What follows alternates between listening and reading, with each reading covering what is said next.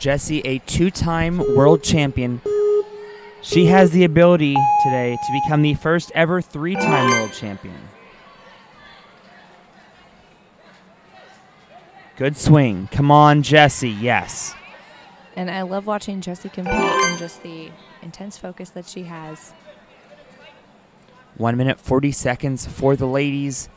Jesse, one of our best chances to have a world champion over the age of 18, which seems weird to say. A lot of these young kids have been training super hard. So Jesse. Oh, beautiful. Perfect technique right there. Hoping to show the young guns up. It's so weird that to think that over 18 is considered old in this division.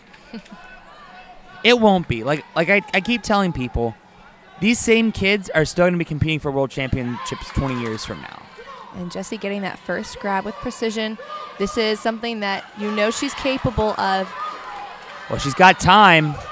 Wouldn't it be something if Jesse's first ever clear was the first clear of the day and she's just slipped off the last board? And I was just going to say there was an obstacle similar to this in a UNX major that I can't remember if she actually won or got second, but she was able to fly through it easily.